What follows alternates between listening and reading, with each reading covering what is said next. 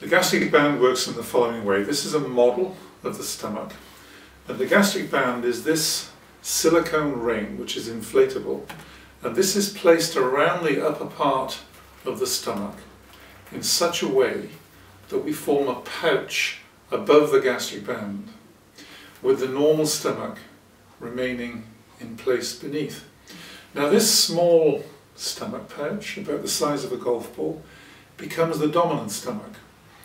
And when you eat small amounts of food, this pouch distends and it sends a message to the appetite center in your brain to tell you that you feel full. So in a way, you're tricking the appetite center in the brain to think that the whole stomach is full when only this small pouch above the gastric band is full. Now, exactly how that message communicates itself to the brain, no one knows, but we know that it does work. So by eating small amounts of food, you approximately reduce your calorie intake by around half. So by eating fewer calories, you obviously lose weight.